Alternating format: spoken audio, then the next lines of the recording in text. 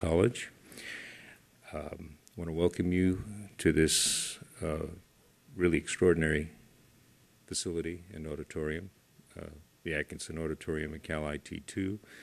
And I want to thank Larry Smar and Cal IT2 for making it possible for us to use the facility this afternoon.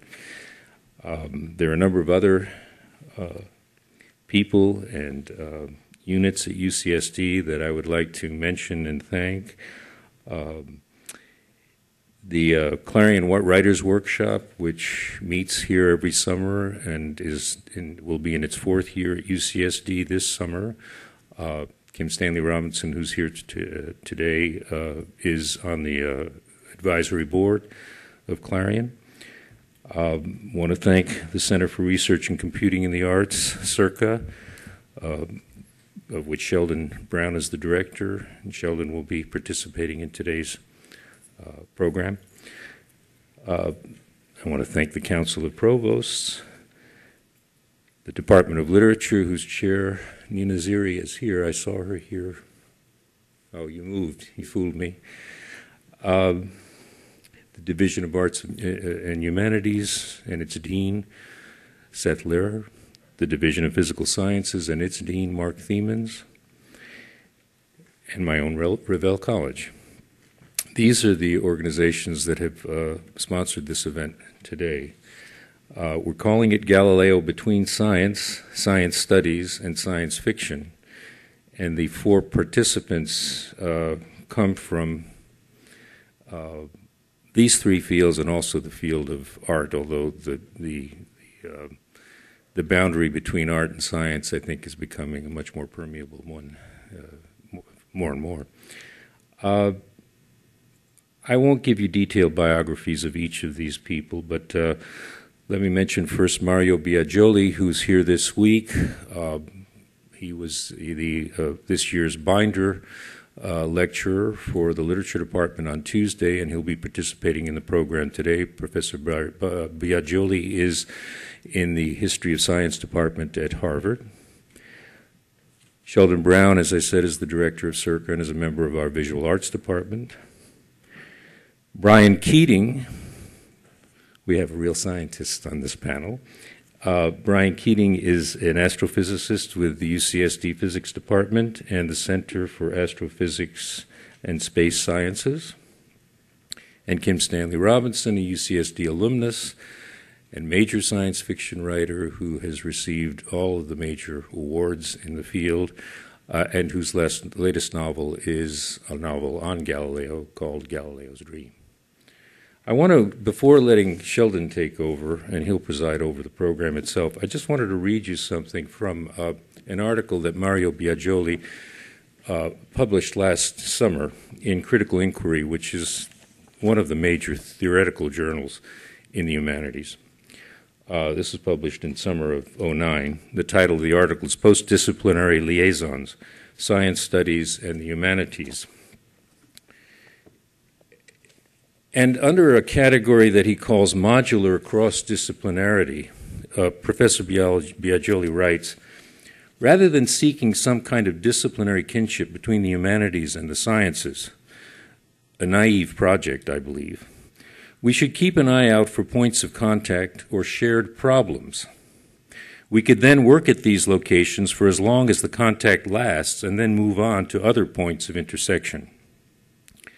These intersections are not going to be between science and the humanities in general, but between specific lines of work in some scientific and some humanistic disciplines for some period of time.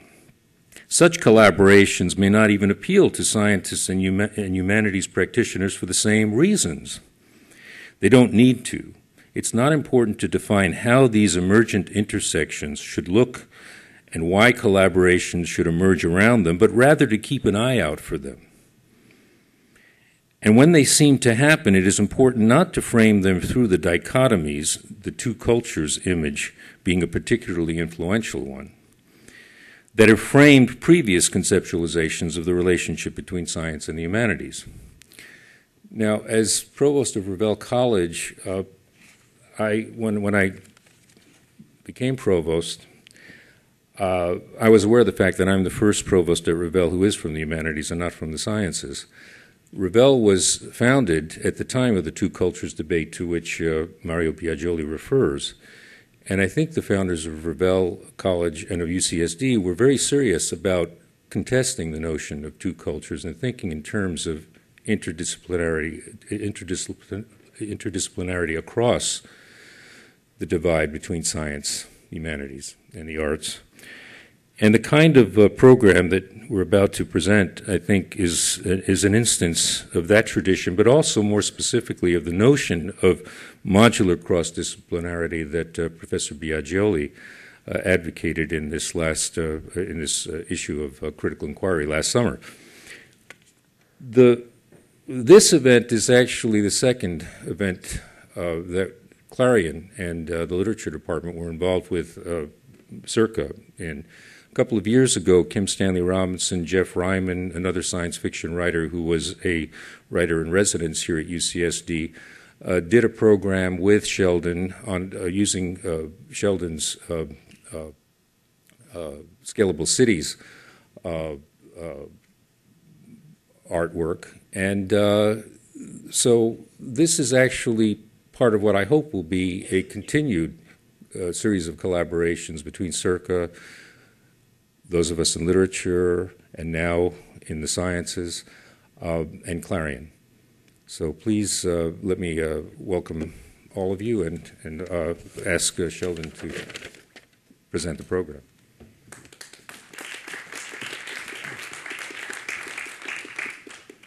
Thanks, Don.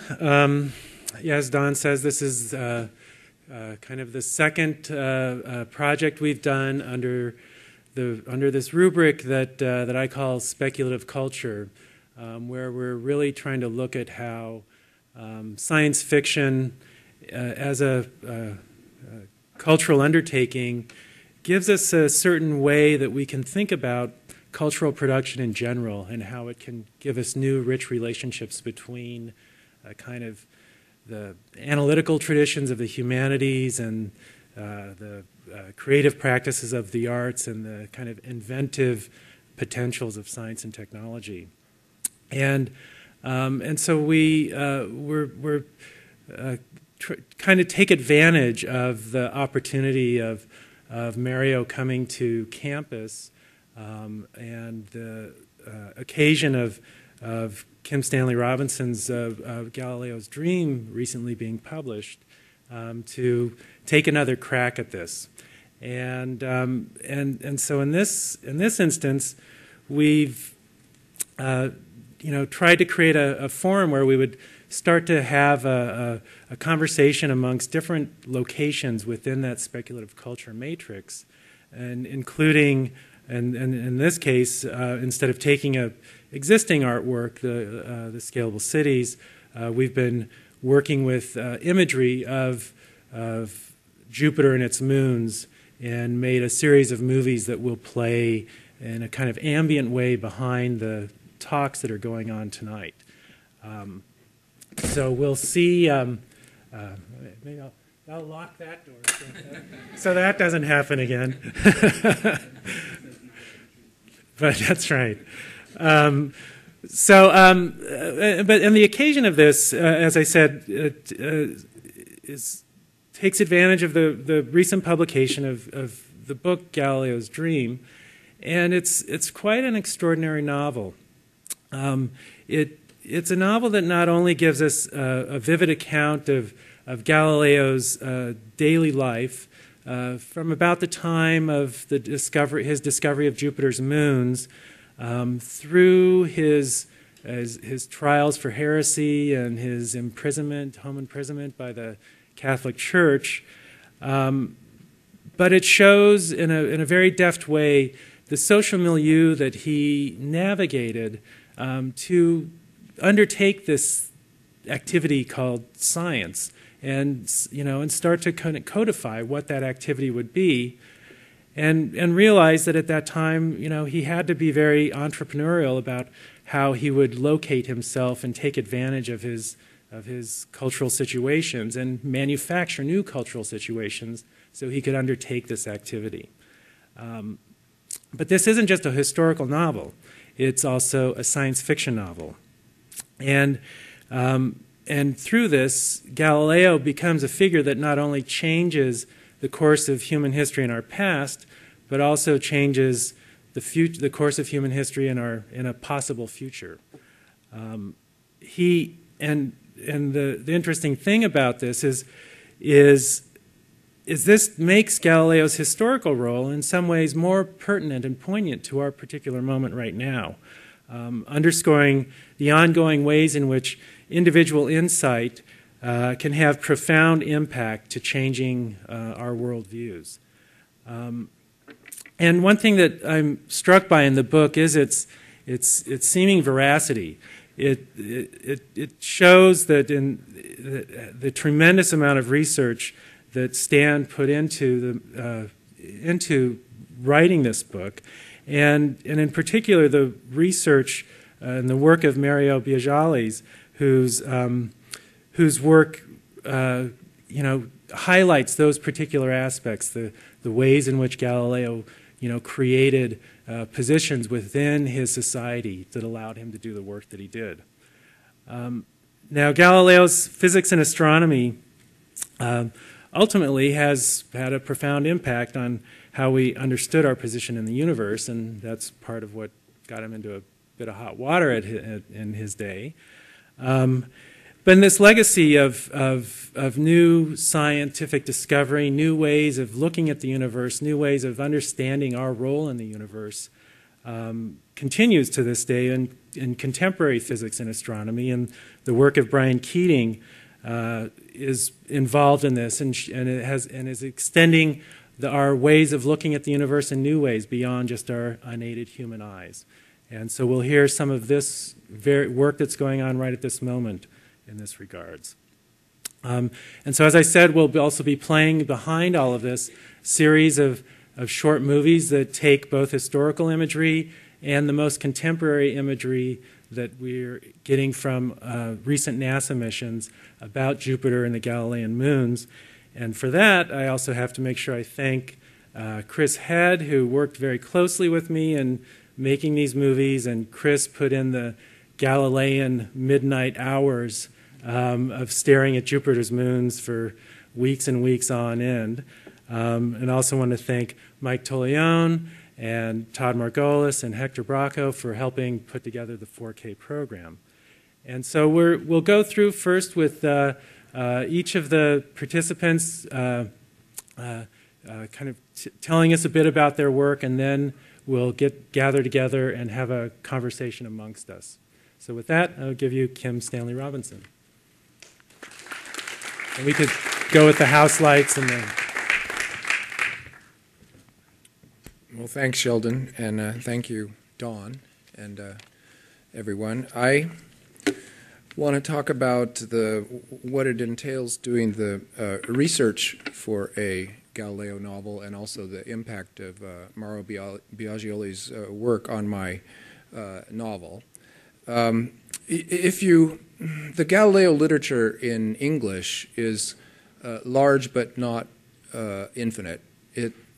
Essentially, it consists of about 20 books, some scholarly, some popular, and then a very large number of articles that tend to be extremely specific in their content. So, by and large, one can confine research for a science fiction novel to just the books involved, and that would include, very important from the novelist's point of view, is some book that is not so much a coherent series as it is a genre, daily life in, so that you can get a book on daily life in Inca, Peru, or daily life in ancient Greece, daily life in Renaissance Italy, because early modern Italy doesn't seem to strike the same chord. But in any case, you need a daily life book. And then there's a great book called Galileo at Work that describes the scientific work by Galileo, by Stillman Drake. And then the biographies of Galileo are not in English are not particularly good, but there was a great Victorian book by Mary Allen Olney called The Private Life of Galileo Galilei that was really the work of his daughter Maria Celeste. translated into English for the first time in the Victorian era. And that book was somewhat reproduced as a bestseller a few years ago by Dava Sobel called Galileo's Daughter. Very useful material. But you can read all this material, and it's basically a mass of data, facts. And as a novelist, what would be interesting to do is to describe why these things happen, to something with some kind of explanatory power. And also, when you're doing historical novels, what's interesting is to describe a culture that was different from now and describe how it was different in ways that are interesting to illumination on our own time. So you want to see what was similar in human life in the past. So this is almost exactly 400 years ago since this book was published, not this one, some others. The Siderius had its 400th anniversary 2 months ago, but the sense of difference in an earlier culture was something that I began to come to understand better from the reading of Mario's work, and which comes from the field of science studies. And so you have to understand the history of science in literature for the rest of us as being in a kind of pre-paradigm state that was purely descriptive, and it seemed like ideas had the life of their own, and there was a kind of a idealistic notion that the rest of society didn't matter and that scientists just had great thoughts, and then the next scientists had great thoughts that revised their great thoughts. And there was a disconnect between society and science that was marked in the description of what was going on. Well, that changed when Thomas Kuhn wrote his Structure of Scientific Revolutions in about 1960. And then after that, there was what people called the cultural turn in the 70s and 80s, when the literary techniques out of study of literature and the study of philosophy began to get imported into the history of science. And some of that began right here at UCSD or across the street at Salk Institute, when Bruno Latour spent a year studying the scientists at Salk Institute as if they were tribesmen of a strange tribe. That the men and women of some anthropological group that was utterly different from us, and it didn't matter what the content of their work was, they were being studied for their methodology as a different culture. So this was the kind of method of Claude Lévi-Strauss being imported into modern scientists as a tribe of their own rather than some exotic or primitive tribe. And that led to science studies, and Mario Biaggioli was editor of the Science Studies Reader and has been sort of central to the effort in the sort of post-Bruno Latour period, and happily also one of the world's chief experts on Galileo. So his book, Galileo Courtier, was of major importance to me when I was researching this book, because suddenly I began to understand things that I had only seen before. And one of the things that Galileo Courtier made clear to everybody is that this was a world without scientists, that Galileo had to invent invention, as Mario put it a couple days ago in his lecture, and he even had to invent the concept of what a scientist was and did, so that when he got his patronage from Cosimo in Florence, the Grand Duke of Florence, he was very specific about what his role would be, so that there would be the court jester, there would be the musicians, and then there would be the chief philosopher and mathematician. And it was important that philosopher and mathematician were combined together when you don't have the word scientist. This is what he was attempting to describe. This was the role he was inventing. So I want to read a paragraph from Mario's book here. Deaths of great patrons, especially of monarchs like popes who were not members of a hereditary dynasty, were perceived by contemporaries as major patronage crises. Careers were suddenly made and destroyed on those occasions. The end of Galileo's Roman successes, marked by the trial of 1633, can also be seen as framed by patronage dynamics. It was well known that patronage quakes could clear the grounds for the construction of brilliant careers at the Roman court, but could also shatter them. There are indications that Cosimo II's death in 1621 put Galileo in an unstable patron situation, one which gave Galileo cause to worry about the security of position at court. The pattern was so familiar that the courtier's philosophy, a court game not unlike today's Monopoly, published in Madrid in 1587, prescribed that those who landed on square 43, your patron dies, had to go back to the beginning. So this is the kind of detail in the culture of the time that began to give me a handle on what I wanted to do and the story that I wanted to tell. Similarly, in the fairly large bulk of Galileo's own writing, it was Biagioli's book that pointed out to me for the first time the importance of a passage from the Sayre called, and this is a book from like 1623, when Galileo was really at his high point and was achieving the patronage of the brand new pope, who had been a cardinal who had quite liked him before, Maffeo Barberini, who became Urban the Eighth. And let me read again from Mario's book, Urban and the Fable of Sound. In the fall of 1623, Cesarini wrote to Galileo that the Pope loved the Sayre so much that he was having it read to him during meals. A few days later, Galileo was told that Ciampoli kept reading parts of the book to the Pope, who seemed particularly fond of the so-called Fable of Sound. Those were the pages in which Galileo told the story of a man who hears a certain sound, and this was a kind of like a bird cry, he thinks at first, and he tries to discover its origin. Each time he thinks he has found its real cause, which is like a creaking gate or somebody playing a fiddle or water being rubbed around the edge of a glass, he hears the same sound again and realizes there is yet another way by which nature produced it.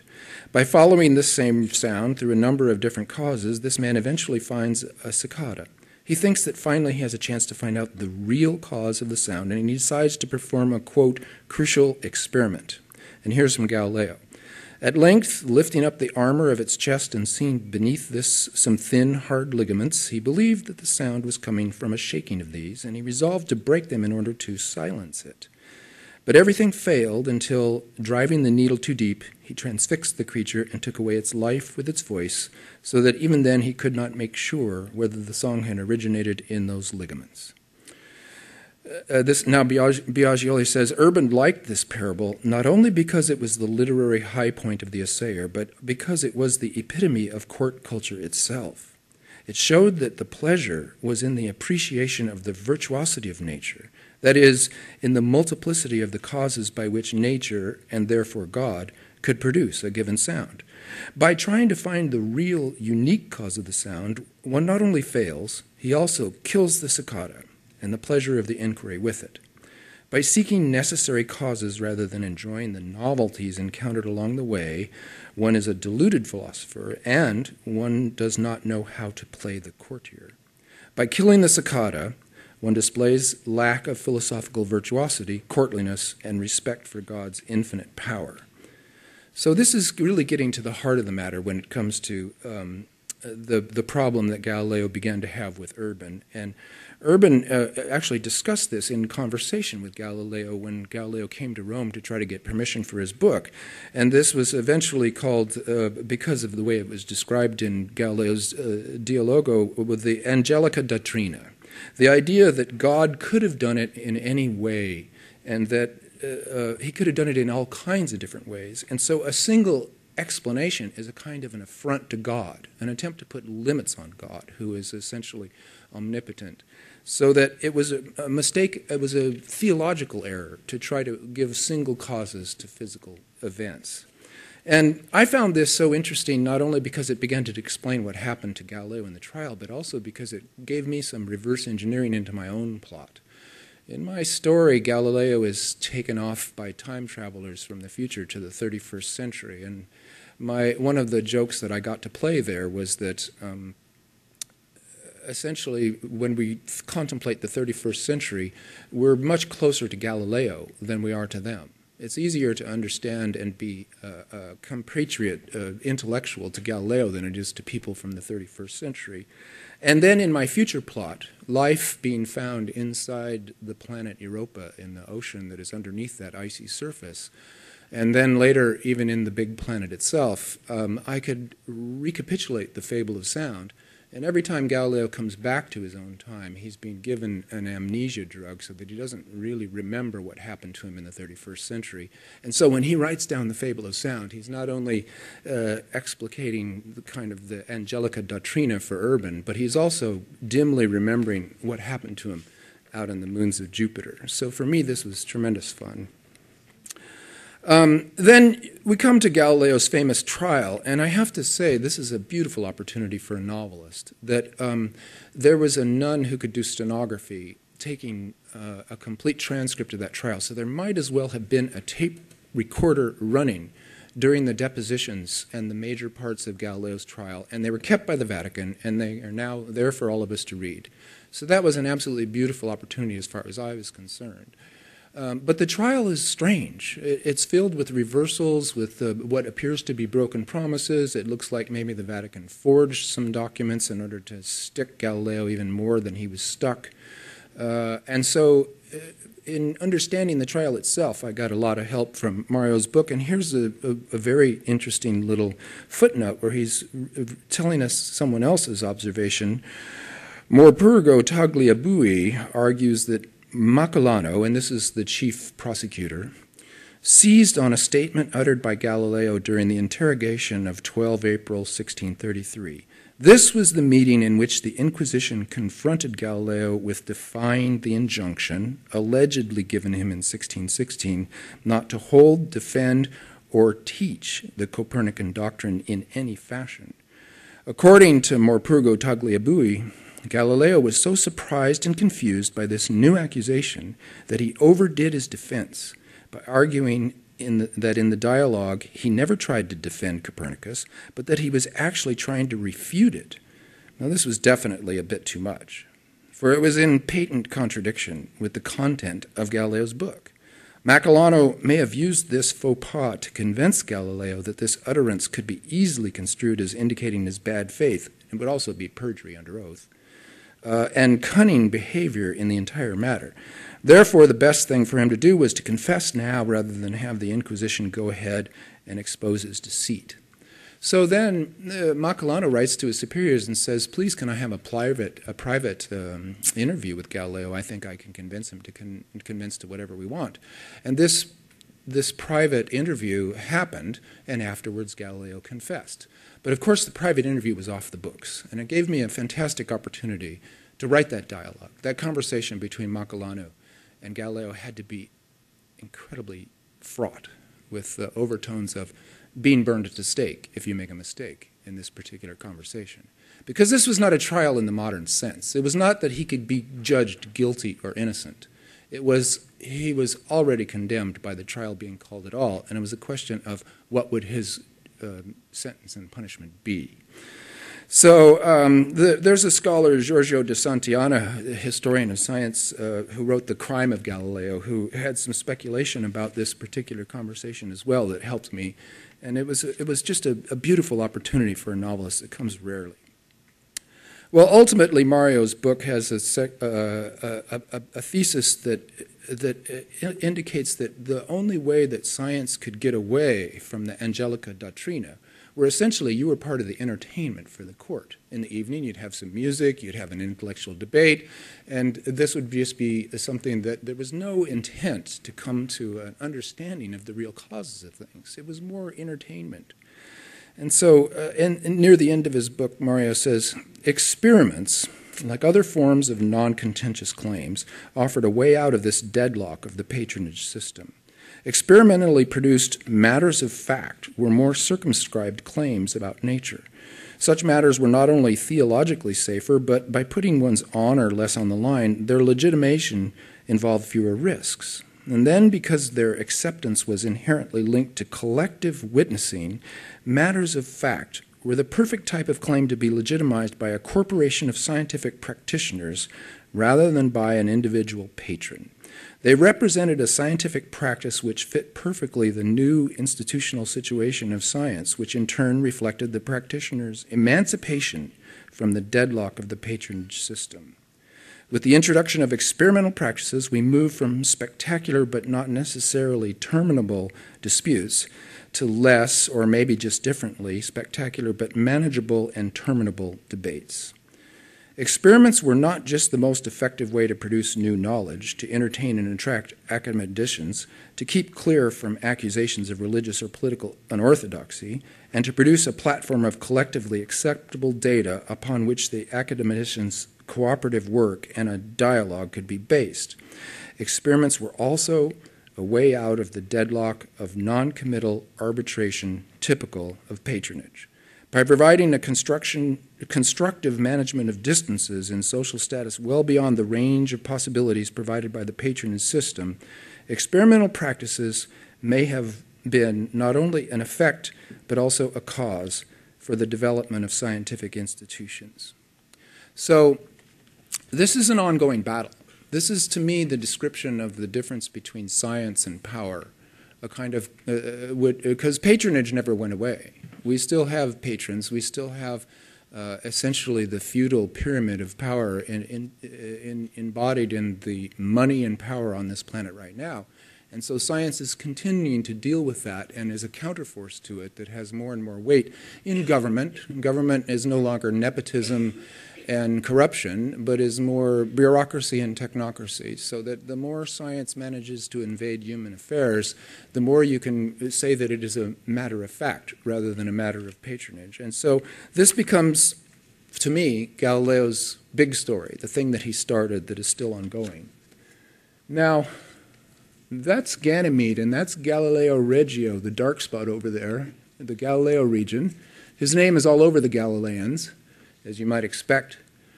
And let's see if we can... There's that moment when science fiction goes beyond the sources, and I want to take that moment right now and just read a couple passages from the book that get us out there into this zone.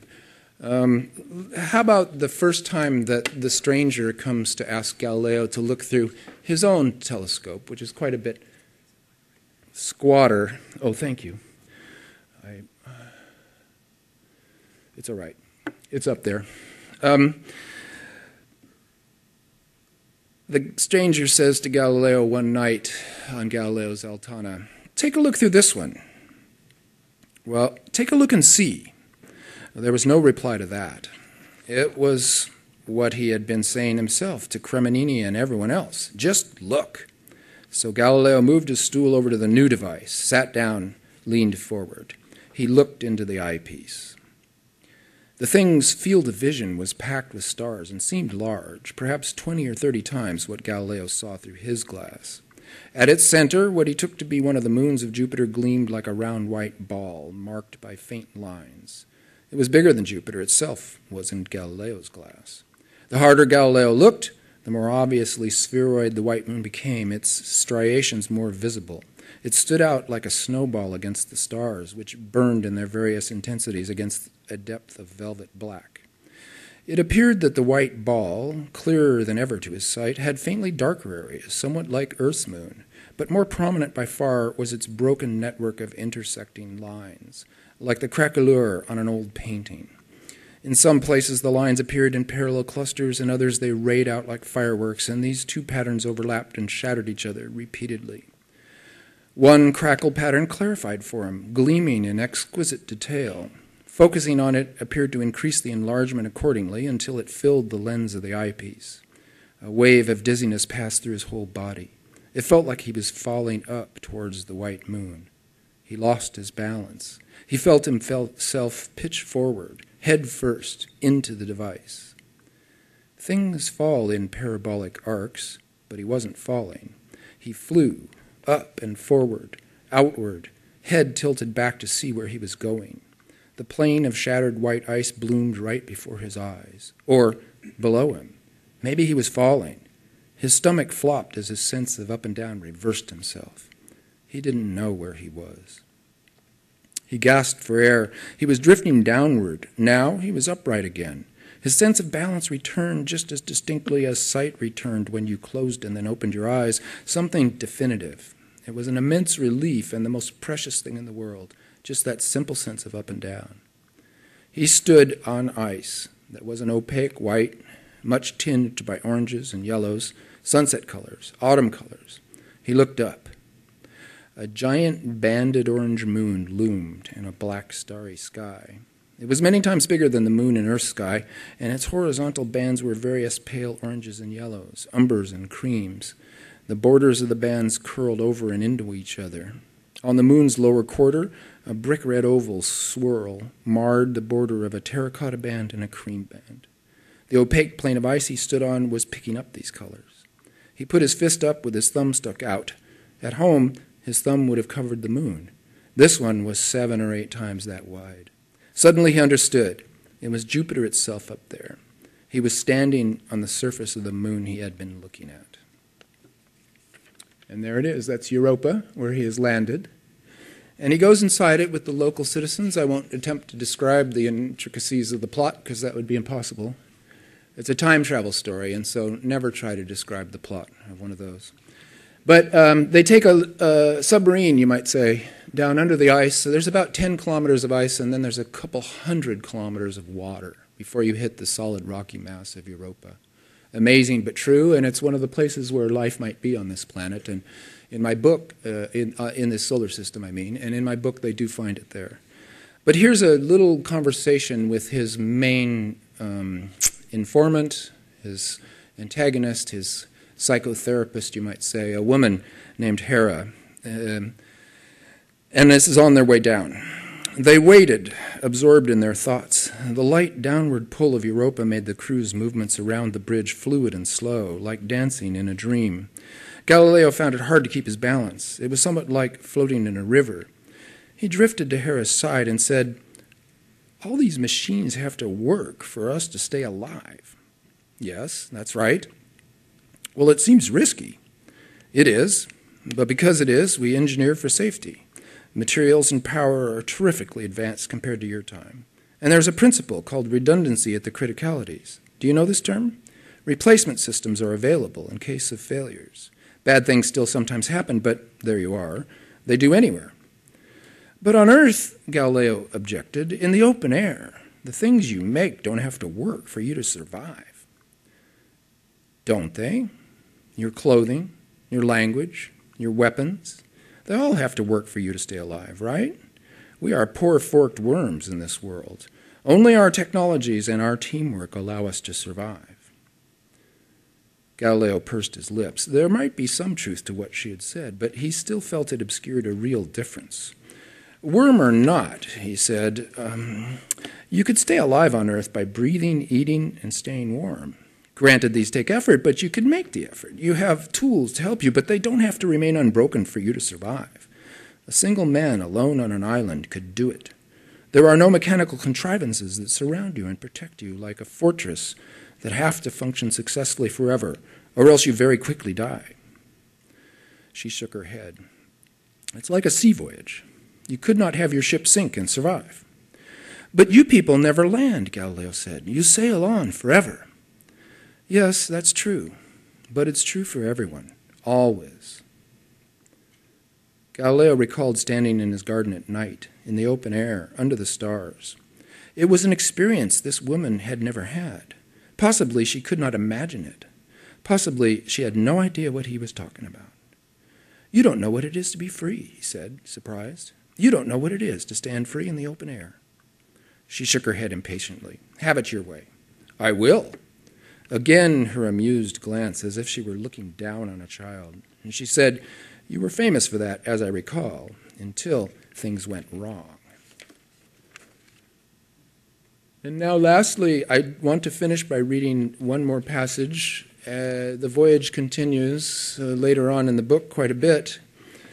And I want to shift into the Jupiter photos, if we can, to take the trip further into Jupiter. And at this point, Galileo has 2 guides or more. One, the woman Hera, who sticks with him throughout, and one, a woman mathematician named Aurora. Well, and they're headed towards Jupiter. "We look like a sperm headed for the egg," Aurora said at one point. "I wonder if we will be fertile, and what might be born of it." "Are you in communication with Jupiter itself?" Galileo asked her. "Yes, or what lives in it, but only in the same way we were in communication with the European sentients. The exchange is mathematical and seems to indicate our interlocutor exists in other manifolds, so that this is a somewhat weak interaction for it. For those reasons or others, we are having trouble establishing any system to convey meaning." "Well, how did you know it wanted us to come up to it?" "It was a kind of geometrical schematic, and then there were changes in Ganymede's ships that allowed us to capture them. We are being drawn there by logical inference, you might say. A tractor beam of logical inferences." Galileo said to her, "Can you give me some more of the learning drug that you gave me during your tutorials?" She nodded, never taking her eyes from Jupiter. "I was thinking the same thing myself. Do you think it's wise?" "Why not?" Galileo said. "Anything to get the taste of your ashes out of my mouth," he didn't say. He's just been given a history of the human race, and it's been depressing, to say the least. He wondered what effect the intelligence drug would have on her, augmented in her mentation as she already was by her machine earrings. He realized he had no idea what might be going on in her head, what kind of creature she was, and she was their leader now. Time passed, a protraction of mind. Galileo's thoughts began to race and bloom, to sing in their polyphonic fugue. He watched the godlike planet with its storm-racked surface slowly fill their entire sky. Space was now a black velvet ring bordering an immense mottled plain. When Galileo looked behind his chair, he saw that the black was a dome, starry as before, but everything was now obscured by a flickering indigo mist, as if they flew within a giant spark. They homed in on one of the biggest of the many red spots. The original red spot, apparently. From where they were now, the texture of the great red spot was much more articulated, revealing that it was not flat, but rather an immense broad dome, raised up from the surface of the planet, marked by finer and finer turbulences. Smaller spins were still visible outside the great red one, some spinning clockwise like it and raised up like boils, others spinning counterclockwise and forming depressions like whirlpools. All these phenomena seemed to Galileo to be elaborations of the simplest forms. They were circles spun hard until, under the impetus of irregularities in each other, they became elliptical shapes, spitting out colorful streamers at their edges. These shot away in parabolic paths, slowed in the resistance of gas clouds of umber and sulfur, and then spiraled up into new red circles of their own, the characteristic eddying repeated across all the scales visible. Brick on orange, on umber, on tan, on sienna, on yellow, on bronze, on copper, on white, on mud, on hazel, on gold, on cinnabar, on cinnamon. Then they were closing on Jupiter itself, its cloudy surface, which now looked like the side of an entirely different kind of universe, space itself dense with color. The great red spot was revealed more clearly than ever as a kind of thunderhead top rising up out of the surface of the great planet, as big perhaps as the whole Earth, and now palpably down below them, so that they stood or sat in the cabin looking down past their feet at it. Their ship descended until the turbulent brick-colored clouds were just under them. No part of Jupiter beyond the red storm was visible at that point. The clouds below were not a uniform red, but shifting, woven banners of salmon, brick, sand, copper, citron. There was no sign of anything aware of their presence. The little voice of Ganymede nattered on from his helmet, complaining still that he had been kidnapped, that approaching Jupiter was a fatal error, a stupid gesture likely to fry them all in radiation if it did not bring down death by ontological exposure, and so on. More than once, Hera reached to him and turned down the volume coming from his helmet, but she never silenced him entirely. The ship came to the surface of the great red spot, floating just over a red sheet of clouds which spun in majestic rotation. "What now?" demanded the little voice of Ganymede. Hera was studying her screens. "Down," she said. Their craft touched the cloud. They felt a little rocking side to side, front to back, like being in a boat in a tidal race. Down again. It got darker. The light became like that of certain smoky sunsets, dull yellows shading to the orange nearest brown, streaked with swirls of bronze or an occasional patch of bright spun gold. There were no patterns Galileo could discern, although he stared into the murk, wondering if something might emerge. Everywhere there were ripples, including a cobalt pattern like the ripples of a damasked blade. This S-folding was also a spirality, ruled by the Fibonacci sequence, but made dynamic and strange by compression and torque, a chaotic mass of tightly curving lines. And then he saw more shapes in the warps of color, spicules that were like thorn balls, usually triradiate in form, various colima, looking like masses of vesicles whipped into a stiff froth, also bubbles, free or suspended, within cubes or tetrahedrons, banners like festoons, like barges, spiraling in all kinds of ways, In the spiral of Archimedes, in which each unit or gnomon added was the same, making coiled cylinders like springs that rolled in the flow, also equal angular spirals, each gnomon bigger in a geometric progression, thus conical and nautiloid. Seeing them, Galileo tried to say to Aurora, had the force of gravity varied as the cube rather than the square of the distance, the planets would have shot away as their orbits would have become equiangular spirals. And then, see, that pattern, it breaks the sequence there. It would need to be described by a new equation. Aurora replied in his head, this is an organism. This is a mind, thinking. Its body is a swirling mass of gas clouds, elements intermixing. It's not like us, at least not superficially. It's some kind of whole, but so are we. And so what now? Ganymede insisted. Aurora said, down again. Down until we meet it, or it meets us. I'll stop there. Thank you. And now? Okay. Now, Mario Biaggioli.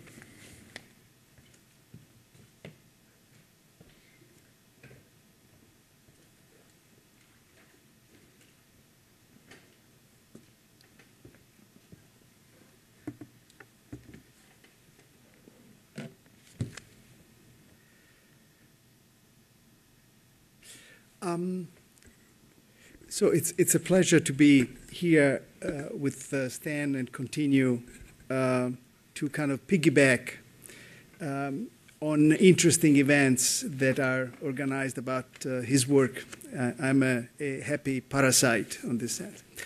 I'm also very happy to have the opportunity to meet Brian and learn a little bit more about his impressive work in instruments in Antarctica that he will show us in a few minutes. And also to have the possibility of to witness the wonderful work that Sheldon Brown and his team are able to do, and also to do so quickly here at Circa. So I assume that unlike most of the audience here, I do not read much science fiction, though the last few years I have read quite a few books by Stan that he has graciously sent me just to educate me a bit. So reading Stan's manuscript and then the printed version of the book has triggered all sorts of interesting, at least things that I find interesting myself, about the relationship between science fiction and history of science. So reading Stan's work has been pleasurable in and of itself, but it has also particularly has made me think about what historians of science and historians in general do. And this really has to do with just the mundane experience of reading a text where you can see that some aspects of my work have been provided some material, some thought, by Stan, and but they're presented in a completely, actually sometimes completely different way. Sometimes they are twisted in interesting ways. So is this kind of the experience of seeing something that you think fairly well, and then it appears in a different shape.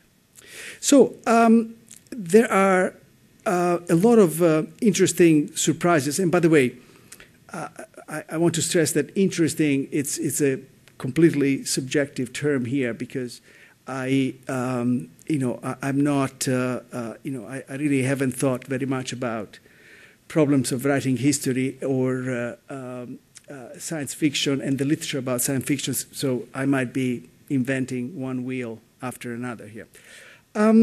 So for instance, some of the things that caught my attention as I was reading would be, say, to find an event from the life of Galileo that I knew quite well, and then see that this event actually segues into something that is completely different, or having to see the timeline modified. So to have to see events that I take to be historical events that are out of sequence or juxtaposed in ways that are uncommon. Or also the reverse effect of, if you want, seeing something that has been, quote, fictionalized, is to read a quote from a document. And Stan quotes lots of documents in his book. And then you see a little detail. And I assume a detail that I had not noticed before, and I had assumed that Stan had included that detail as a fictional reality effect. And then instead it turns out that it was actually in the document, and I had never noticed it. But the thing that, the aspects of the book that, I found more, more kind of thought-provoking than that was to realize that the detailed descriptions, actually, see, that's already a slip. The narrative that Stan uses to represent the daily life of Galileo, they read surprisingly realistic. So, for instance, the activities in his instrument-making workshop, the interaction with his students and the members of his household, the description of his surroundings, the floor, the walls, the furniture, the kitchen utensils, the food, the parting, sex life, and then his old age.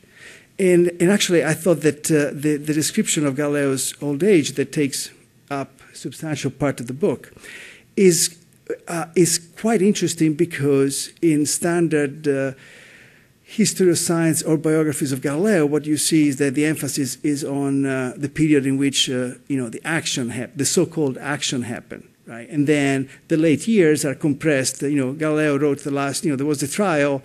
And then he spent some years in house arrest, and then he died. And instead, in the book, it's like when you see a film where there are these very long takes. That you are there. You look at the film and say, okay, now when is the next edit? And the edit doesn't come, right? And so there is the sense of really the stretching of the event that actually creates a completely a different effect from the very kind of synoptical, glossed over description that you find in books.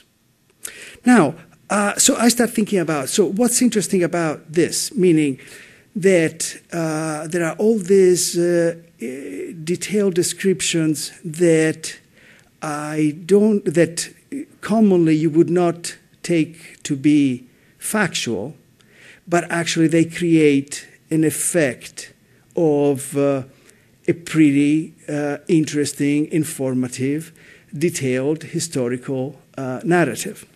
So I start thinking about, and again, and here I may be, displaying my ignorance rather than anything else. So I was thinking about notions of, by now outdated notions of, say, thick description, Gertz, right? And then you start realizing that, thick description effectively, it's nothing but thick, right? So as historians, or even as, ethnographers, what you do is that you have a few little bits of evidence scattered over weeks. Depending on what time scale you operate, there can be a few events a day, there can be a few events a month, there can be a few events a year, or or perhaps a few events every 10 years. So you really have a few events, or call them data points, whatever you want to call them, and then you have to put them together through a narrative. And so if you think about it, most of historiography is actually filler. It's really about the narratives that you develop to connect these few points that you have. So in a sense, doing history, especially if you do early modern history where evidence is not there isn't really a lot. it's a bit like doing, paleontology. You have a bone of a dinosaur here, another bone there, and suddenly you walk into a museum and there is a dinosaur skeleton standing in front of you with the background of, the little pond, the lakes, the trees, other animals. So effectively you have reconstructions that are really based on a few bones and then a lot of speculative anatomy, or sometimes not only speculative anatomy. You can have until recently, and I assume probably Stephen also in the present, a lot of dinosaurs that you see in museums are composites. Are composites from various dinosaurs. So you cobble together different bones from different dead animals. In some case, you put plaster casts as placeholder. So, but the difference is that in paleontology there is an acknowledgement that this is the case. It's not that in the literature about, say, museum displays, that there is no evidence that these reconstructions are in fact highly artifactual. Instead, in history, there is no acknowledgement of the fact that most of the narrative is really a narrative, a filler between events. Now, so it seems to me that once you acknowledge that this is the predicament of writing history, then I think the next step is basically just to discuss what kind of narratives you can develop to connect these dots, right? So the issue is no longer truth versus fiction. So history being about truth and science fiction being about fiction is just a different a distinction between what kinds of narrative you can deploy to do the same thing, that is connect dots.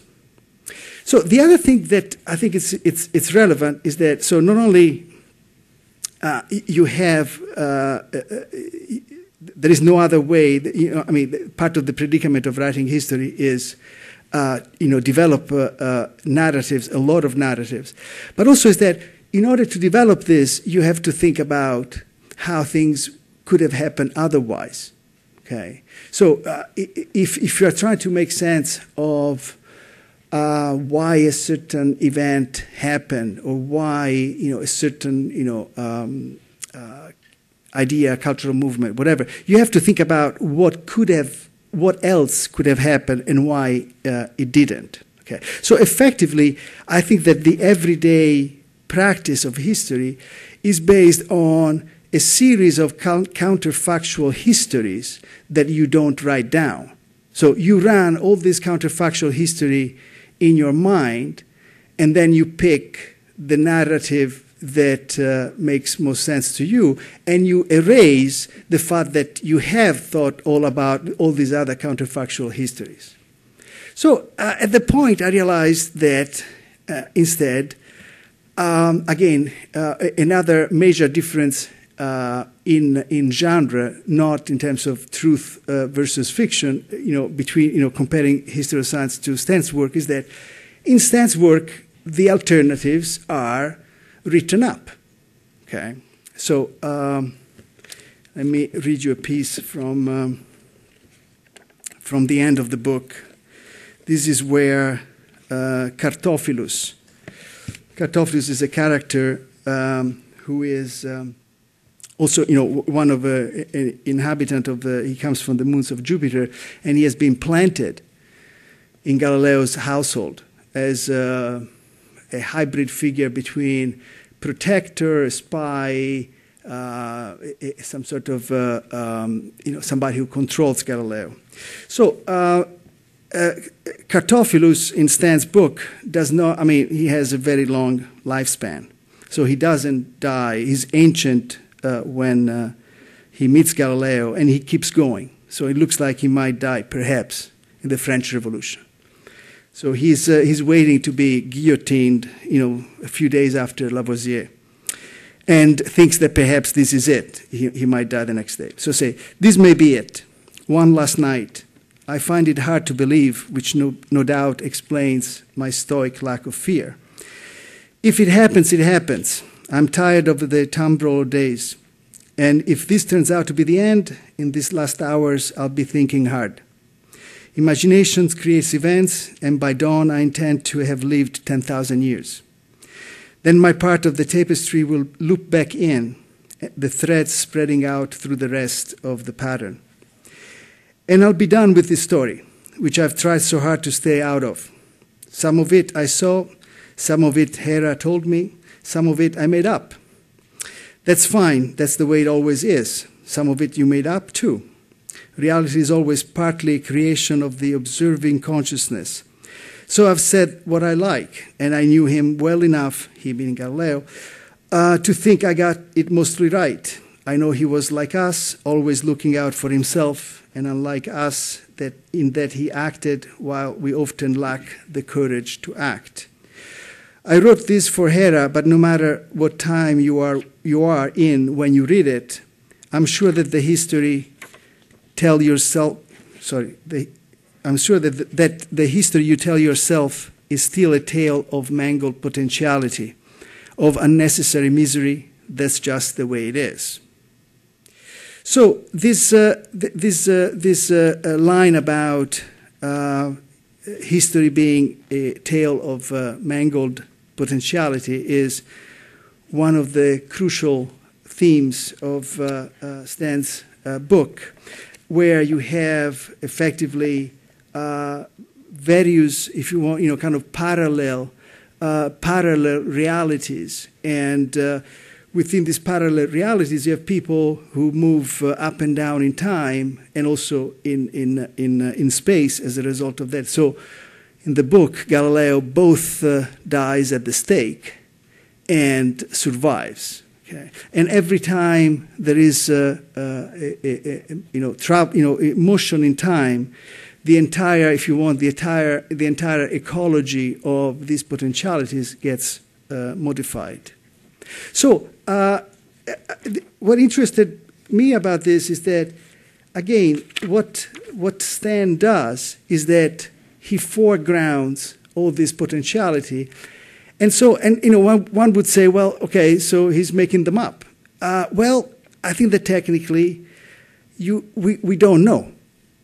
What I think we can say is that Stan uses a genre in which these potentiality are presented, and instead, in history, these potentialities that is the practice of having to thought about how things could have gone otherwise, and then effectively excising this reflection from the text. That's what happens. So these potentialities are erased. So I was thinking about, again, in terms of difference in genres, it's not that Stan's science fiction is fictional in the sense of not being true. I mean, again, we don't know. I would rather say that it would be impossible to write the narratives that he's writing as a historian, because in the sense that if writing history, put it very simply, is a practice of putting together narratives that connect things, pieces of evidence, then there are a lot of pieces of evidence in this book that one could not follow as a historian. So, for instance, Galileo, throughout the book, experiences, does this kind of time travel and also spatial travel. When he comes back, he has experienced this travel in terms of a dream, but effectively the people around him, they have just seen Galileo fall to the ground and have a seizure. Okay, so this is when Galileo comes back from the first trip to the moons of Jupiter. This is the passage that follows the one that Stan had read before. He woke lying on the ground next to his spyglass. The stool tipped over beside him.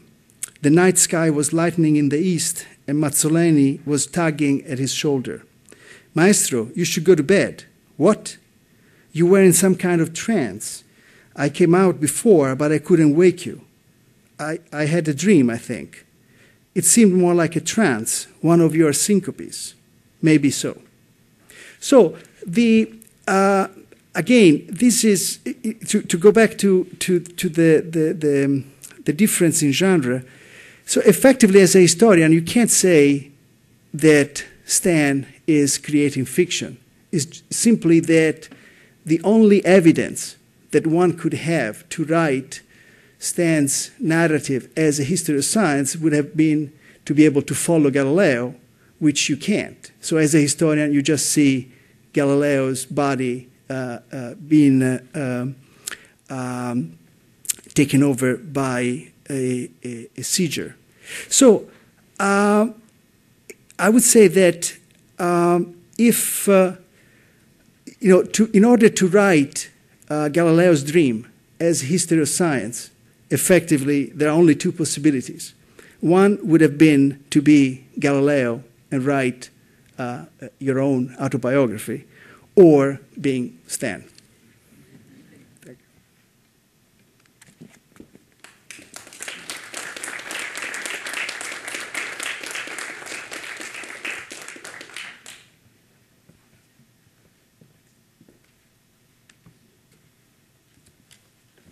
Thanks, everybody, for coming today. I'd like to thank Don, Wayne, for setting this up, and Mario and Kim, who I've never met before. But I think today was unique for me because this is the first time ever in my life, as I told Kim, I bought his book recently, and this is the first time I've ever had the author of a book ruin the ending of his own book. And I appreciate that. That's a unique thing for me. So if I can get the presentation up. So many of you know that this is the 400th anniversary of the telescope, and we've created this World Year of Astronomy, and as Mario spoke to the other day, people have been celebrating this for at least 3 years. So the 400th anniversary of 3 different years, apparently. But what I'm going to talk about is a subtitle for which could be the legacy of Galileo today, and seeing beyond what he was capable of seeing, but using technology that is credited to him. Obviously, Mario is much more a scholar as to the origins of the telescope and the intellectual property associated with the telescope. But in conventional circles, he was the first one to train it to the night sky, to do astronomical research with it. And the first telescope I'll talk about is a Galilean telescope. It's a refracting telescope, which my colleagues and I have built at the South Pole. And what's interesting about this telescope is that it really could not happen without a Galilean underpinning. It could not happen and be as sensitive as it is without being of the Galilean design, namely a refractor. So I'll be talking about that. And the main goal of what we're trying to do with this telescope is to study the light signature, the heat left over from the Big Bang.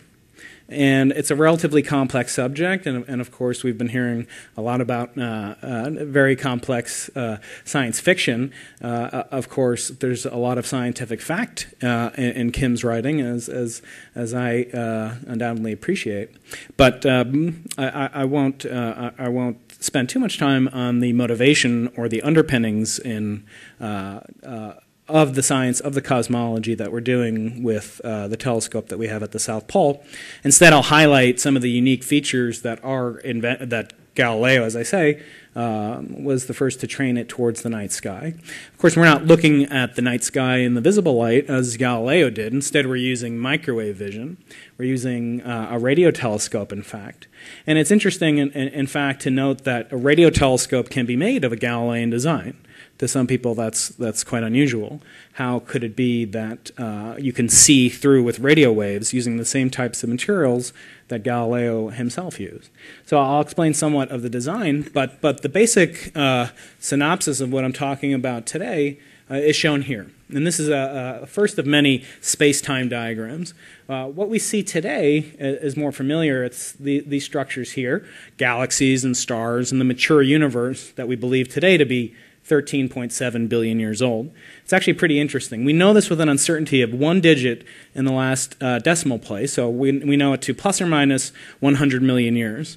And that would be like being able to guess the year or within 6 months of somebody who's 70 years old, to guess exactly which month in the history of the world they were born. So knowing that, I know it certainly more accurately than I know most people's birthdays and birth years. So we know this with fantastic precision, and this comes from studying the microwave background by my predecessors and the hard work of theorists, as well as experimentalists such as myself. And I'll explain some of our understanding and how it's developed. But today we live here, and we believe the universe began in what's called a hot Big Bang. Which is to say that all the matter and radiation in the universe was compacted together in a small volume of space. And that Big Bang took place, in a sense, everywhere in the universe and created space as the universe aged. So to talk about that might require even more eloquent language than I'm capable of. Maybe I'll have Kim help me out to explain it. But in essence, what we're looking is we're using the fact, as Galileo did, to use the telescope as both a means to transport yourself in space to become closer to an object, but also in time. So when I look out into the audience, I see people not as they are exactly at this moment, at this instant. I'm seeing them a few billionths of a second after the light left their face and came to me. So we're seeing things back farther and farther in time the more we look back and back in space. And that's the key notion for the cosmology that we do today. And the theory, the belief is, if we look back to where there's nothing in our way, nothing obstructing the view, we can see back to the beginning of light. When light first came into existence, namely the Big Bang, and shortly thereafter, we can see everything that's happened since then, and that's what we use the microwave background radiation for. It's the famous 3 Kelvin microwave background. So we call it a light echo or heat relic of the Big Bang. And we believe that the galaxies and stars that we see today trace themselves to a primordial soup of material, namely the first stars and proto-galaxies that ever formed. My colleague Mike Norman's in the back, and he's developed computer codes and algorithms that basically he calls a computer universe in a box, where he can simulate billions of particles, and simulate the creation of these objects, which then later grow into these objects. But what I study is this object here. This is the microwave background, the cosmic microwave background radiation, and it's the heat left over from the Big Bang. And in a sense, this is the limit of our vision. We can't go any farther back in time using light or radio waves or X-rays. This is where our vision stops. But it's not where time started. It's actually occurring. This heat was imprinted 380,000 years after the Big Bang. So there's no way, just by using light, that we can look any farther back in time than this region here. But we know that this pattern must have been established by an earlier epoch, which we call inflation. And this happened in an extremely bizarre stage of the universe's development, when it was a few fractions, quanta of time old. And I certainly won't have time to get into our understanding of what that sentence really means. But essentially, this I term the spark that lit the Big Bang, that then became this explosive expansion, the relics in both heat and light we still see today. So this is sort of the rough overarching view and of the cosmology that I'm going to attempt to describe, and how we came to the understanding that we have today, and how we're going to probe deeper by understanding this event, this epoch in the universe's history, not by using light, but by using gravity. We hope to be able to understand this epoch that took place before and led to it. So as I said, the CMB itself is this thermal background. As Mario was saying, paleontologists are lucky. They have these dinosaur bones. They can recreate, maybe using their own fictional imagination, what kind of environments and make a diorama. But unfortunately, in cosmology, we only have one universe. We don't have millions of bones. We don't have millions of chemicals that we can mix together. We have one universe, and we hope to do statistical tests on that single universe. And that makes it challenging, because we only really have things that come to us, either asteroid fragments, meteorites, etc., or light, or radio waves. We hope to use gravity as well, but to date that has not been done. So the CMB is this light relic, this light fossil that's come from the early universe to us today. It was predicted by astrophysicists in the 30s, George Gamow and others. He predicted that if the universe began in a hot, dense state, that we would see an afterglow of that state later on that would be much, much cooler. And it would trace to the fact that the universe expands as it cools, cools as it expands, and ages as it ages, it expands. The CMB was detected by these guys here, shown in a much more modern picture. And to my knowledge, this is the only cosmology experiment to ever take place in New Jersey. This is the famous Bell Labs telescope, which doesn't really look like a telescope at all, but it's a big horn. And you'll see a lot of these when we discuss our technology today. We don't use our eyes in CMB science. We use detectors that transduce light or radio waves, capture them, amplify them, and detect them. And so we're sensitive in a different way than Galileo was, using his vision or photographs, as astronomers did later, and now CCD cameras, etc. But it wasn't really understood whether or not the CMB, for this picture to make sense, these structures grew out of these structures, which look more simple than these. These structures look more complicated than this structure here. And so the idea is that gravity is acting on gas and irregularities in density in the early universe, causing matter to come together. And of course, Galileo studied gravity as well. And those overdensities and underdensities in the universe, it was thought, would create not a perfectly smooth CMB distribution, but in fact it would be irregular. And actually, one of my colleagues, Art Wolf, in the astronomy department here, in the physics department, predicted that there should be an anisotropy. The universe should not be perfectly smooth in every direction, receiving exactly 3 Kelvin worth of radiation. He predicted that in different regions of the sky, you'd see different values of that temperature in the universe, and that those fluctuations in temperature had the same origin as the origin of galaxies, stars, and clusters of stars and galaxies. So we believe that pattern of irregularities today, this is a kind of cartoon vision of what it looks like. It's not a moon of Jupiter that we don't know about. Instead, it's a globe of the sky, but projected as if you're God looking down on this sphere of the sky, okay? But seen in microwave vision. Where blue represents overdensities of matter, where light escaping from there will be colder, and red represents warmer regions of the sky. But again, this irregularity is quite small. It's only 1 part in 10 to the 5th. Okay, so that's a part in 100,000. And what that means, just to give you an example, that's about how smooth this ball bearing is. The ball bearing surface, relative to its radius, is smooth to a part of 1 in 100,000. So that's pretty fantastic that we can actually see images of the microwave background that are that small. And actually, we're going to go much farther beyond that. We already have, and I'll show you some pictures of that towards the end in a few minutes. So the question is, where do these fluctuations come from?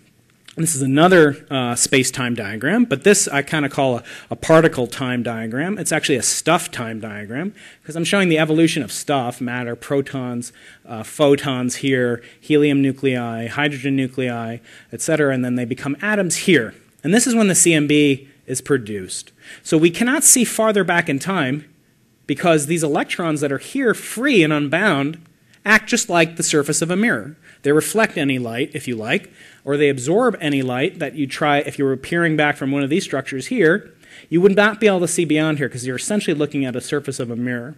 It's only when these electrons combine with protons to make hydrogen that we become transparent to be able to see from now today to this surface. But you can never use light to see any farther back than this time here, which is 380,000 years, I said, after the Big Bang. And we're down here, 13.7 billion years.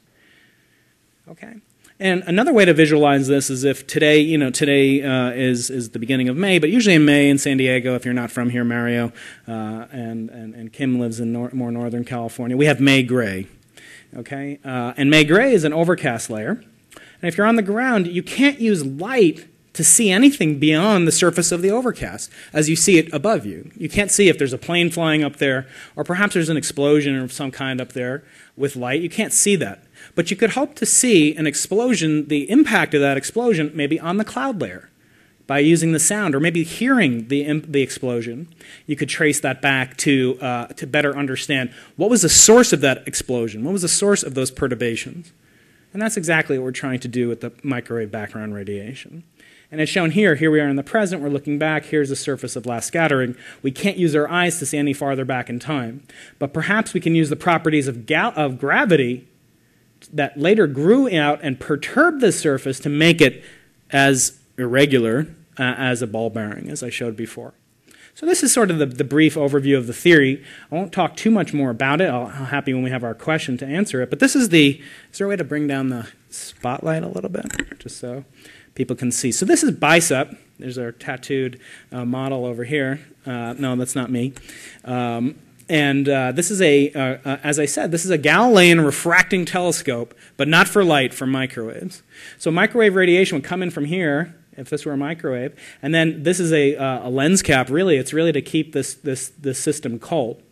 And we're trying to keep this cold because we're looking for a small fluctuation in the background radiation, which itself is near absolute zero. It's only 3 degrees above absolute zero. So this is a picture of the telescope and its mount.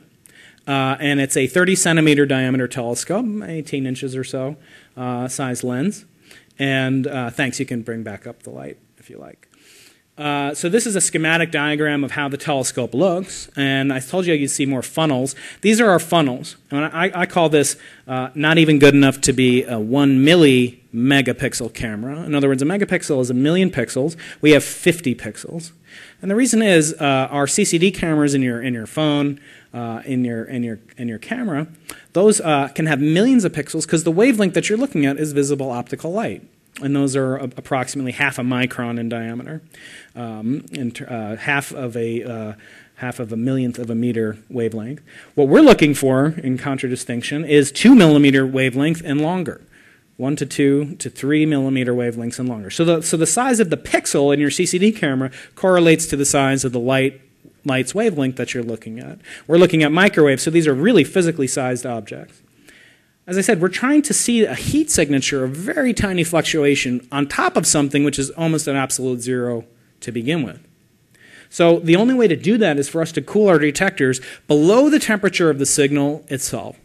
So we're looking for something approximately 3 degrees Kelvin, plus or minus very minuscule fluctuations, parts in 100,000 or parts in a million or even parts in a billion of that. So we cool our detectors down to 0.25 Kelvin, 250 milledegrees Kelvin. And those detectors are ultrasensitive semiconductor detectors, which I'll show you a quick picture of. I won't go into too much of the details of it, because I do want to talk mostly about why we put it where we put this telescope at the South Pole. That's what most people want to know. So here's a cutaway. Light comes in, as I showed. It gets refracted and bent to different spatial places on the array. We only have 50 of them here. And these are these little funnels which actually do just that. They funnel light, concentrate it so that we can amplify this minuscule signal traveling over the entire course of the universe's history. So if you're a photon, this is the last thing you ever see after your 13.7 billion year long life. You crash into one of these depending on where you are on the sky, okay, and when we're looking at you. Okay, so this is what BICEP looks like. Now, where should we put this telescope? Well, one thought, and people always ask, is why not put it, closer to home in San Diego? I mean, the South Pole is nice, but we have pretty awesome weather here, despite the May gray. And so here's a picture of Palomar, which is in San Diego County. And Palomar sort of came out of use for many different reasons. It's a very large diameter telescope. It's a Newtonian reflecting telescope. But one of the reasons is that San Diego's light was encroaching on the ability of scientists, astronomers, to take sensitive images from here using photographic plates. So this is polluted by light. Now they're looking for light. So light to them, extra light, is a pollution source. For us, heat is a pollution. We're looking for heat. We can do our observations during the day. We could do it in a city, as long as there's not radio or microwave or excess thermal heat. So one reason we go somewhere cold is to get away from the background of heat that's unavoidable on Earth. On Earth, we're roughly 300 degrees above absolute zero, pretty much all, most locations on the Earth's surface. And we're looking for something 100 times colder and small fluctuations on top of that. So we find for us the analog of being dark for an optical telescope is to have a very dry atmosphere. Water absorbs microwaves. We're trying to absorb these precious microwaves that came from the Big Bang. They've been traveling forever. for literally the entire duration of the universe, and we don't want to miss any of them. And I'm showing here a little chemical description of what's actually happening inside your microwave oven. Your microwave oven operates on wavelengths about 10 times longer than the ones I'm using, but nevertheless the principle is the same. Water absorbs microwaves. It causes them to rotate. The microwave radiation causes the molecules to rotate, which is what warms them up by friction, essentially. And that's how you can eat or drink a cup of coffee, which would be hot, but the cup handle doesn't burn you if it's made of ceramic, because the ceramic is dry. So we want to go somewhere extremely dry, and we picked South Pole in Antarctica. So I'm going to show you a little travelogue here. And then I'll show you how we installed it, and I'll show you some of our data which we recently released, and it's really quite exciting to be a part of the team that has done this, because we've made essentially the deepest images of the early universe that have ever been made. So we chose to go to Antarctica, and here's a picture of Antarctica. These are the most famous residents of Antarctica, and they're walking to work. And then we can see that actually it seems to be quite inhospitable. But we found an awful lot of great support here, and this is a little travelogue movie of what you do. You go down to New Zealand and you pick up your clothes. You pick up your boarding pass. There's actually boarding passes to get on this plane here. This is a C-17, U.S. Air Force C-17 from Washington State. We fly down from our high altitude. We can start to see icebergs after about 3 hours. We land. This is a super shuttle for Antarctica. We take this into town. This is a freeway in Antarctica. This goes to McMurdo Station, which looks like this. This looks like a college campus and a mining town. There's a Wells Fargo ATM down there. Good for us Californians. There's 2 bars down there. This is the non-smoking bar you can go into. It's very clean. This is the smoking bar. It's much darker, and your vision gets very blurry when you're there. This is a snapshot of the activities going on there. Okay, so you sleep off the last night's activities, and you get on this aircraft here. It's the C-130 with skis, and you fly to the South Pole. It takes about 3 hours. And these are some telescopes there. I want you to remember this image. This is our passenger terminal at the South Pole. Okay? Now, we got there in a couple of hours. This is Scott's party. He got there over the course of 3 months and died on the way back. We get to stay here in a place that has a kitchen and a greenhouse, and this is just the sous chef at the South Pole today. It's a fantastic place to be able to go to do science. I'll show you. Let me go back a little bit in the movie. I just think it's so funny that this person is here as a sous chef. And it says here, I read about her, she's been a personal chef to Heather Graham and Liv Tyler. And she's not even our main chef, she's just the sous chef. So Kim had it harder when he was there. He stayed in the actual South Pole Dome, which you can't see is over here, the famous dome. This new station cost about $250 million, but it's actually doing fantastic research, and it's a wonderful facility. It's not just for the U.S., it's for all 14 countries or so that do astronomy, or do science from Antarctica of all kinds. So you go there, you take your picture in front of here. That's your hero shot. You know, it took you 3 hours to get there, and took the other guys months, and they die coming back. And you can do it almost like a ski trip. And then this is a shot of us going to work. We walk across the runway, looking both ways for incoming C-130s. And this is called the dark sector of Antarctica because there's no radios allowed out there that aren't essential, because all these telescopes are radio telescopes. Our telescope is here. And now it's over there.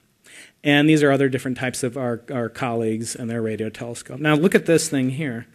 That looks kind of familiar, I would say. That is a shot of the, whoops. Let me go back to this. Yeah. So this, if you remember, looks just like the South Pole passenger terminal, but it's actually our outhouse. There's no bathrooms up here. And nowadays, all the buildings are built up on stilts because of blowing snow that comes in. A lot of people wonder, why do we put the sensitive telescope up on a shaky foundation? But it's actually quite a strong foundation, and it prevents wind from doing too much disturbances to our telescopes. Our telescope's in here. That large instrument that I showed you, the Galilean refractor, is inside of here. And we do observations. We can look all over the sky. And it's interesting to note that this telescope here is called the South Pole Telescope. This is a $20 million telescope, University of Chicago, Berkeley, and others. But this telescope, this gigantic Newtonian reflecting telescope, has the exact same sensitivity to what we're looking for as we do. Because the signature of what we're looking for is actually very, very coarse angular resolution. And I'll show you some images of that upcoming. So that's the travelogue to get to the telescope. These are our detectors. We have 2 different microfabricated detectors per pixel. So we actually have 100 detectors and 50 spatial pixels. These are cooled to 1/4 of a degree above absolute zero. They're little resistors whose electrical resistance for the experts changes as a function of their thermal, as a function of their temperature. So they're called thermistors, and they're extremely sensitive. They're the most sensitive detectors for this type of work that you can build physically. Here's the telescope again. So that is now inside of that larger scoop. And the scoop outside, this scoop is not the telescope itself. It's to prevent heat from coming in from here and getting and seeing this, the front of our telescope and getting in. So it's a type of baffle, really. So there's a telescope. This is us installing it. This is the cooled part, which the innards of which are cooled down to 1/4 of a degree above absolute zero. And these are some scenes around the South Pole after we installed it inside of here. So these are the images that I wanted to show you. I'll kind of flip back and forth.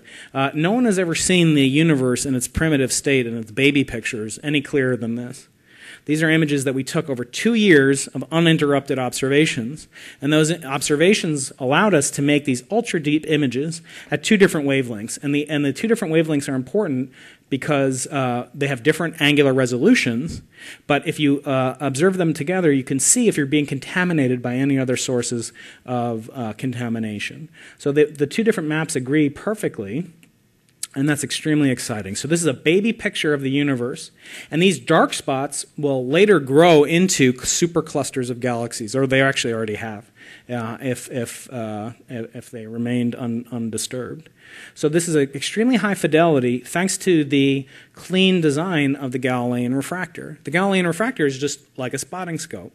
There's nothing between your eye and what you're looking at, in our case, the early universe. There's no other mirrors like with a Newtonian telescope or a Cassegrain telescope that can be used to distort or corrupt the image that we're looking at.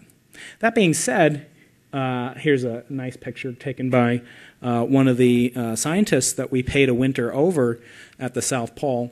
The scientists leave after a couple of weeks or a couple of months and go back to wherever their home institution is, and there are about 40 people that live at that big station over the summer. And what's nice about that is that they get paid pretty healthy salaries. They get about $70,000. And we tell them you only have to work for one night, because there's only one sunrise and sunset per year in Antarctica, and they keep falling for it. This is actually the moon, and when the moon is out, they actually call that sunrise, because in the winter down there, there's absolutely no other sources of light. This is probably taken in July, when the temperatures go down to about 100 degrees Fahrenheit, below zero. So this is a summary of our experiment. Now, this is a trip that we took to the only working telescope in California that does this type of science. This is called the Polar Bear Telescope. And this is me and a friend flying up the Owens Valley to visit the telescope, which is located near Bishop, California. And it's a collaboration between UCSD and UC Berkeley, Colorado University, and a few other institutions scattered all over the world. And this telescope is built in the Owens Valley, not as its final observing location, but instead it's built there so that we can test it before we take it down to a higher and better site in Chile. This is the actual Owens Valley itself. We're flying up it. We're going to land around here, and then we're going to drive up to the telescope. This is Owens Lake. It's actually quite beautiful. You're all invited to come visit. We land at Bishop Airport, and then we start making the drive up the mountain. This is only located at 7,200 feet above sea level. It's not that high. It's lower than the South Pole. But it's equidistant from Berkeley and UCSD, and so it makes it very convenient for us to test the telescope before we ship it. So it's very beautiful. This is the Inyo National Forest. It's quite a luxurious, beautiful place to work. After you've been to the South Pole and you have a room that you can touch both sides of the walls with your arms outstretched. Then we drive to the telescope facility itself. It's also the home of the Owens Valley Radio Observatory's Karma telescope array. That's this structure here. Those are an interferometer. And this is the Polar Bear telescope. After we finished construction of it, there's some of my students on it, and we're calibrating it. So this is a reflecting telescope, but the reason I wanted to show this to you is because this we use to observe the planet Jupiter. So Jupiter is used in microwave astronomy as a source of calibration. We know its temperature exactly. We've had space probes there. Perhaps Galileo himself was actually there, if Kim is right. So we know the physical conditions absolutely, and we know what they'll produce in terms of a signal if we look at it. And that's the definition of how you calibrate your telescope. You have a known signal that you're sending in, and then you measure a signal coming out. So this is kind of our postcard picture. We have a blog, mountainpolarbear.blogspot.com. And we have a YouTube video of it moving around. It's quite impressive. It weighs about 75,000 pounds, and it can slew and view the whole sky in just a few seconds and track it very accurately. But again, it's not a Newtonian telescope. So what I do want to show you, here's famous Galileo, and he's staring up at Jupiter and one of the Galilean moons. And I want to show you an image of Jupiter unlike anything you've ever seen before, certainly unlike Galileo ever had the opportunity to see. Okay, so this is Jupiter seen through microwave eyes. Pretty spectacular. So with our microwave detectors, we only see one bit of information at a given time. So we build up images. This is Jupiter passing through a couple of weeks ago for the first time ever seeing Jupiter with our telescope called First Light. It's a very exciting time for astronomers. And then we can synthesize many of them together to make an image like this, which has some distortions. It's not because of the moons, or we're not accidentally looking at Saturn. Instead, we have looked at Saturn, but this is not it. This is due to how we process the data and their artifacts. So we're learning how these detectors work, brand new detectors, brand new telescope. And eventually we'll be in Chile, but for now we're in California, so it's quite nice to have this telescope working here. And I'll leave with this final image of us at daybreak commemorating our first light observations. So thank you very much.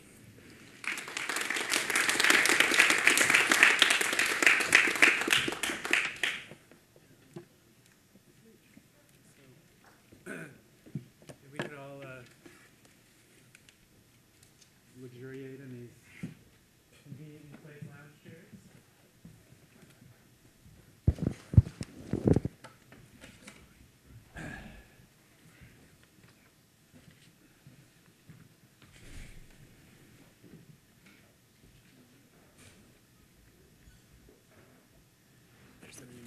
Sure, there's a clip on there. Great, thanks. So actually, kind of going off of Brian's presentation, I wanted to just draw one aspect out of the Galileo's Dream book, and the use of what's one of the things that science fiction allowed Stan to bring to that story was actually a very very clear description of issues at stake in contemporary physics, and in particular physics that start to completely change the way we daily think about about time. And of course, it's a time travel book, so that's a part of the story.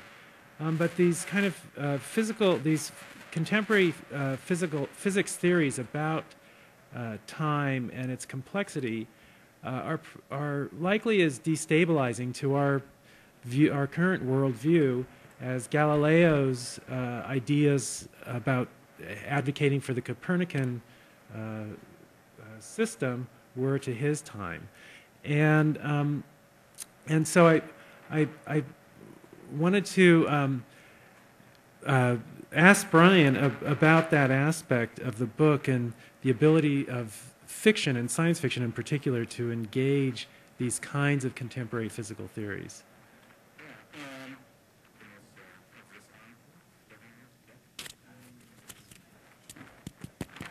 It might be. I hear.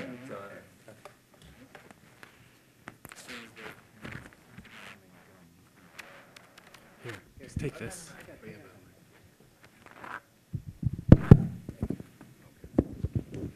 So, how does science fiction or concepts in science fiction advance our notions or blend with our notions of time? I found I'm only on chapter 3 in the book, and I've had it for 3 days now.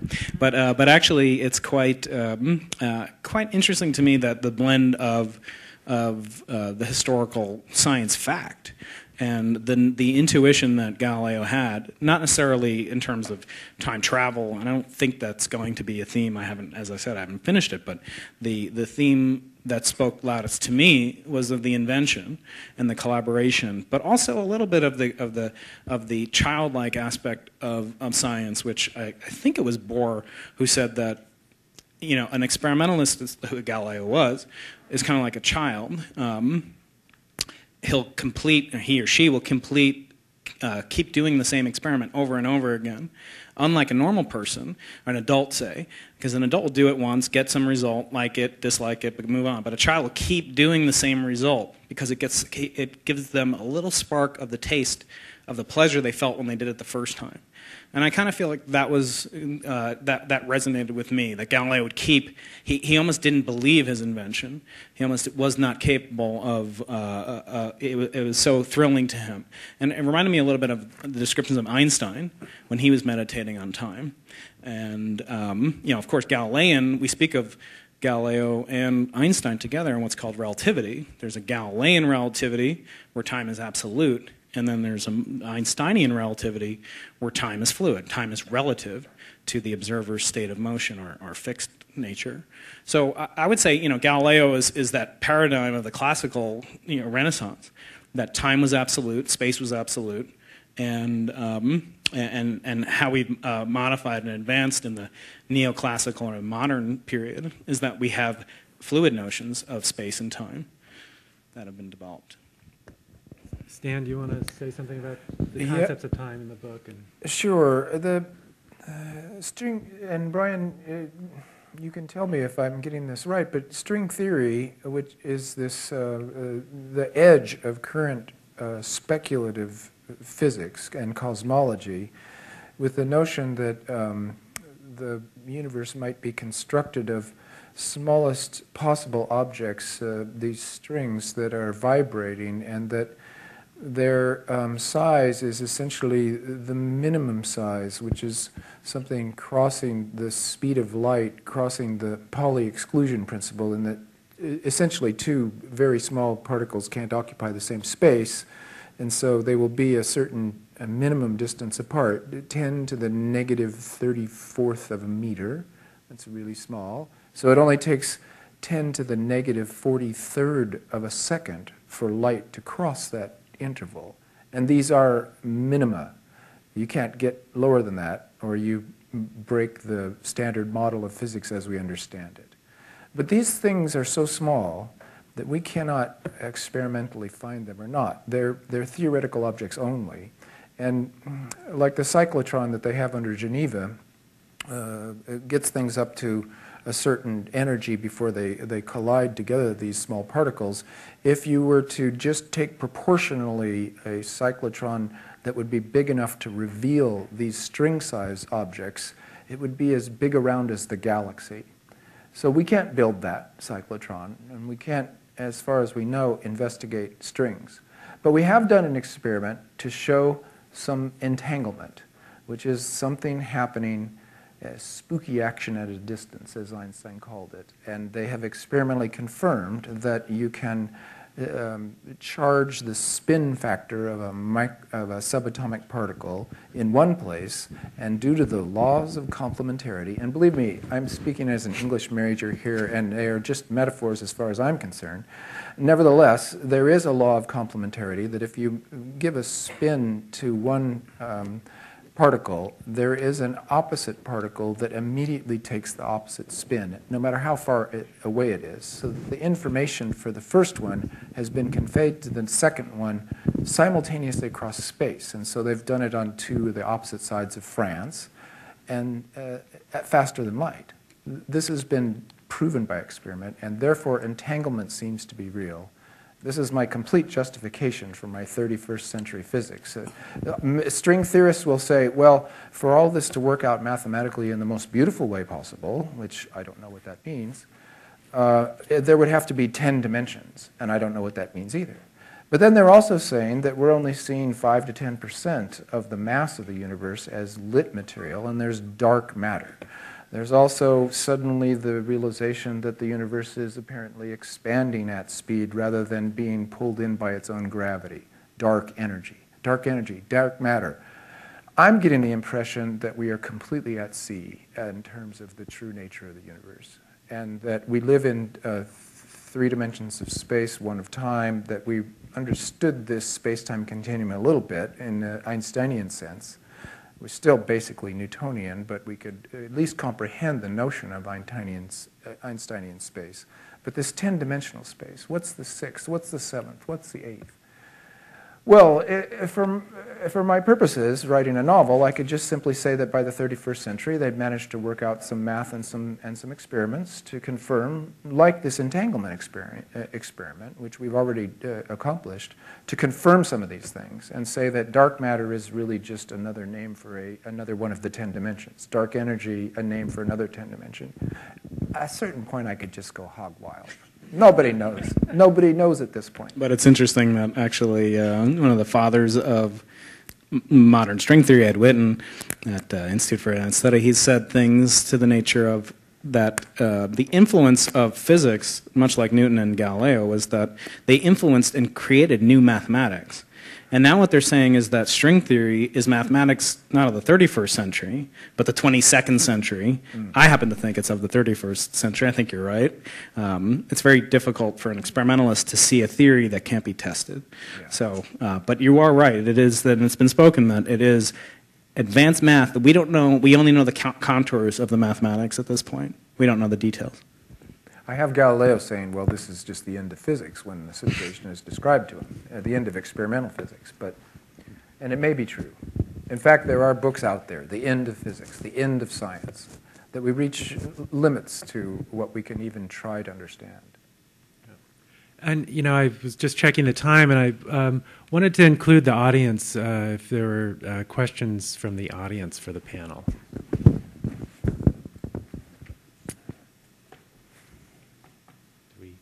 Have anybody at front? Just to break the ice, what is the refractor lens made of? No, you'll have to. It seems like it's almost right. It's actually made of Teflon, high-density polyethylene, the same thing that milk bottles used to be made of, and then we coat it with a type of Teflon. I have a question to follow up with that one. It looked like on the sensor, the tubes that are collecting the particles, there were a bunch of different size tubes, different diameters. Yes. Why? Yeah, so those are for the to collect different types of different wavelengths of light. So I said the size of your CCD camera is dictated by the wavelength of light. So we want to see 2 different wavelengths of light, except they're radio waves, at these frequencies. So those are in the funnels themselves. Those are called corrugated microwave feed horns. They basically collect light of different frequencies. And I actually wanted to congratulate Kim on his description of the refractor as Galileo described the different properties of the lenses. And that's if you read those beginning chapters, you'll see a blend of his intuition and his experimentation, which I thought was very well done. Although he may, as Mario has pointed out, have lied about all of that after the fact. I wish that I had known what Mario has discovered in this last year in the record, that Galileo may have actually seen a model of the telescope, so he didn't back engineer it by brilliance alone, but perhaps just looked at one and went home and reproduced it, which is kind of funny and would have made a great scene. In general, the truth of a situation is more interesting than a simpler story that you make up. True science fiction. Yes. Yeah. I have 2 questions. First of all, the Polar Bear telescope, it's going to Chile. What's the reason for Chile receiving that? And then secondly, the information that you gather from the telescopes, is it shared equally between those 14 countries? So the reason we're going to Chile is because we want to be above the atmospheric water contamination. Same reason we go to the South Pole. But having been to the South Pole and trying to do science there, it's very challenging to get materials in and out of there. And as I said, if you're not on the flight that leaves February 15th, you're there until November. And I've got teaching and a wife and all those things. So you don't want to be there, but that it's nice in one sense, it makes you disciplined. The other sense that's bad is that you can't really, there's no room for error. Chile, we can get FedEx basically overnight or 2-day delivery. So we're going to go there. It's just as high quality a site. In some ways it might be superior. There's a religious war going on between Chile versus South Pole. I won't get into it, but after when I'm back to speak about that, maybe we can talk about that. But the as far as the data shared between the 14 countries, those 14 countries are the countries that signed the Antarctica Treaty, which prevents them from exploring for gold and drilling for oil and things like that on the continent and testing nuclear weapons. So they're signatories to the treaty, but we don't. They can stay in the South Pole station, which is built entirely by the U.S., but each experiment is autonomous within that. So they do experiments there on the atmosphere and other types of experiments. We don't participate in those, and other countries do their own experiments there. I had a philosophical question. Kim talked about projecting into the future in order to sort of avoid the problem of we haven't quite figured it out yet. And Brian says, yes, it might be the end of science. But Mario, as a science historian, would you see what they're talking about, and not soon, not in 100 years, but someday will your colleagues of the future sort of have written the history of science much as someone has probably written the definitive history of buggy whips? That in fact, will we in 1,000 years, in fact, at the current rate of discovery, perhaps find, everyone projects, everyone says, oh, you can't discover any more things, there aren't any more things to discover. But in some sense, at the levels of particles that Kim was talking about, you're physically prevented from discovering more things. And do any of you see that, science or art or other things may cease to progress, and this would be, I think, a tragedy, but, what will we find to do if we can't do science, for example? One thing that I've noticed, about the, beliefs in the end of science, actually, I mean, the ones that I've seen tend to come from scientists themselves. And they tend to be associated with, so in the early modern period, Bacon and Descartes. Basically the idea is that, once you got the right method, right?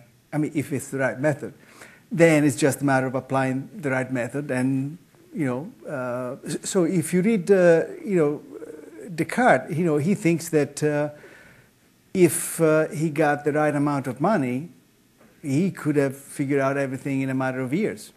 And you have the same kind of insane optimism in Bacon. They basically say, look, we got the method, now it's just a matter of funding. Give us the funding, and it's going to be done very quickly. So the beliefs in the end of science actually tend to be associated with overconfident statements about methods. And they're beliefs by the scientists, not by the critics. It's about the possibility of future history of science. Probably I believe that maybe in a few years we'll not be able to do anything because everything will be covered by trade secrets or intellectual property that we will not be able to have access to the sources. Maybe when we stop running out of new plot lines for science fiction novels, we'll have completed the end of science and the end of art. David has another question. Well, I don't think we're going to run out of science fiction ideas very soon, but then again, I have my own biases in that direction. But it is telling that Stan and I and a number of other people have moved away from some of the classic furniture of science fiction, and that is warp drive, Star Trek type things. I still do that now and then. Stan forswore that. He's more honest than I long ago. But when we feel we're actually playing with the net up, we tend to move away from some of those put away the childish things. But I wanted to ask, this is a work in which I think it's very important to make a distinction between three kinds of things that you're doing, Stan, and I want your comment on this. And one is where the reader can say, I am reading this book, and here in this passage, I am getting an artful, fictionalized representation of things that I can then take home as probably what happened, according to the best information. Area 2 is, I get a feeling now that this is when Stan is extrapolating, and I, as a reader, am fine with that. Mm-hmm. And now I'm getting to a point where this is Stan and me having fun together. And we're going off where it's clearly not true, but it has a more artistic truth. And I have read many novels in which this attempt to be fair by somehow signaling that you're in this area now, you're in this area now, you're in this area now, is a total failure. I'm thinking of Ada by Nabokov, where he doesn't bother trying to let you know which of these territories you're in or where the world's split. And I'm wondering if you were thinking along these lines at all, these three different modes. Yes, I definitely was, David. I wanted to present Galileo's own history in a way that didn't distort it into something else, because the story as itself is interesting, important, it has its own integrity. There was no reason to mess with it being such a great story. But I thought it would be interesting to suggest really powerfully that what happened to Galileo was achieved by him as against some worse fates that could have happened. When I read that Giordano Bruno was burned at the stake when Galileo was 36 years old and a working professor in Padua, I had not, in my ignorance, put together the timing there to realize that this was something happening in his lifetime and could have happened to him. So that he escaped a worse fate in the trial, and he needed to work towards escaping getting burned at the stake.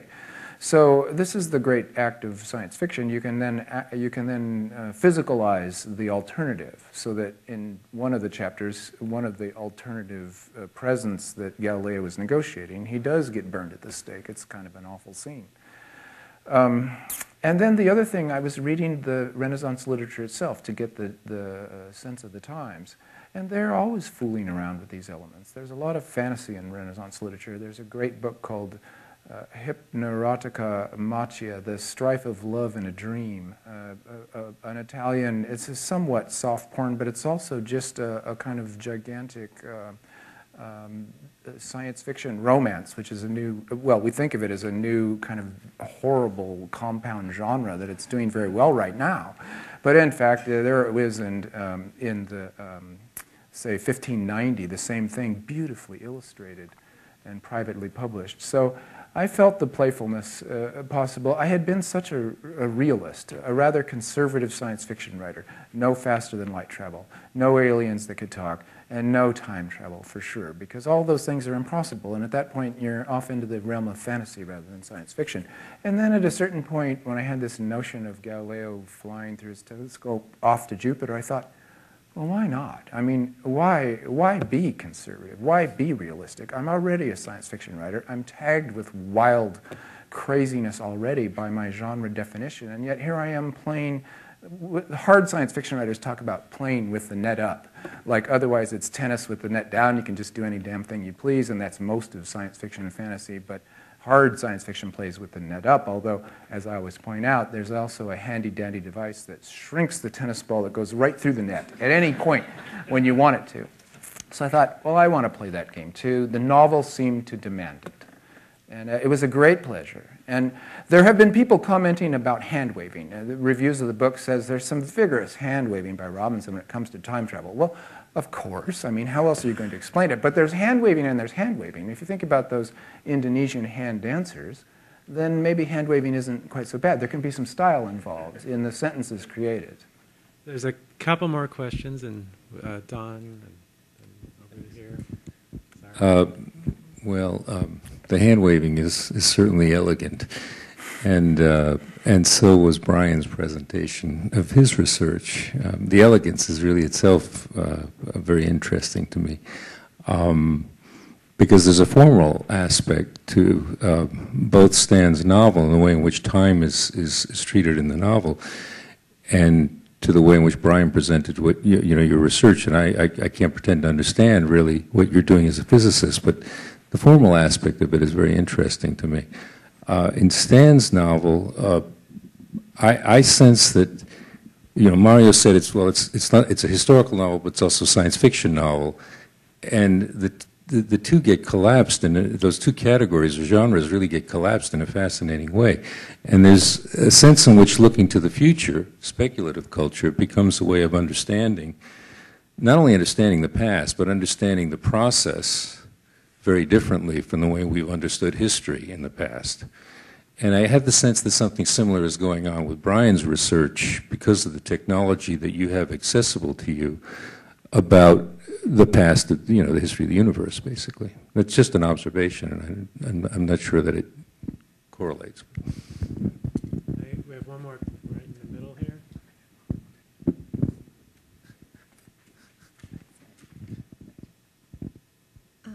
I was interested in the play between the visual images that we saw earlier and your science fiction, and if this was the first time you've done a presentation like that, or are you thinking of integrating images into your books?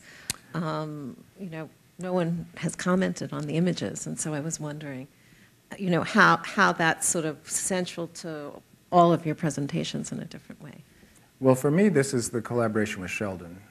Sheldon and Todd and his crew put together the visuals. I myself have had a lifetime prejudice against visual images in my talks and readings, and I think of my books as books. The fact that eventually on your iPad I could begin to do the soundtrack, it gets a little overwhelming because I still want to think of it principally as a string of sentences, and I still am a very conservative person aesthetically, not politically. But we've done this before a couple of years ago where Sheldon and his team do the visuals and I can't even see them, so then you're just counting on synchronicity. And I don't know, I saw a little web movie of it afterwards, but the truth is I don't know whether how the synchronicities work or not, because I'm not seeing the visual images behind me. And so this is, for me, since I would never collaborate in writing, because why would you when it's the only place where you can do what you want? It's neat to be able to do a collaboration that is multimedia, where also there's an element of it that is crucial but not your responsibility. Well, I've never had that before either. It's kind of fun. It's fun, and as Stan says, we depend upon luck and synchronicity, and because it's the planning behind it is amazingly sparse, and we kind of cast around a very general idea. We start to gather a cast of characters who bring other things to the table, and then the visuals take actually quite a bit of effort to make. It takes a long time to make these things because the technology is still very new, and so there aren't really standard methods. But thinking about the images that would go with this these presentations today was to try and think about how this effect of Galileo extending the human eye in this radical way that significantly displaced our role and our position in the universe had upon that time, and then even the artifacts and structures around those images. The hand that draws them, the way he tries to use, as Mario describes, the moons rotating around Jupiter or the sunspots in like cinematic flip books. So here we've been seeing these images that are taken by very, these aren't taken by a single eye looking at these planets. These are taken by scanners looking at them in all these various ways, as Brian is showing us. and then we synthesize images out of them. So in the presentation today, trying to show the kind of artifacts of that synthesis to show that these are a kind of, there's a construction to these photographs. And then the whole thing is actually choreographed via text messaging to the projector booth up there with Mike.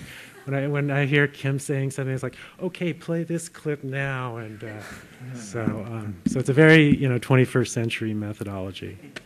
Lev, for maybe the last question. I don't think NASA even has done simulations like they have with these images of the moon doing their spinnings or Jupiter's or the polar. I believe these are just simply new in the world. Yeah, so we can see then what we get from NASA and then the kinds of next kind of transformations we can do with them.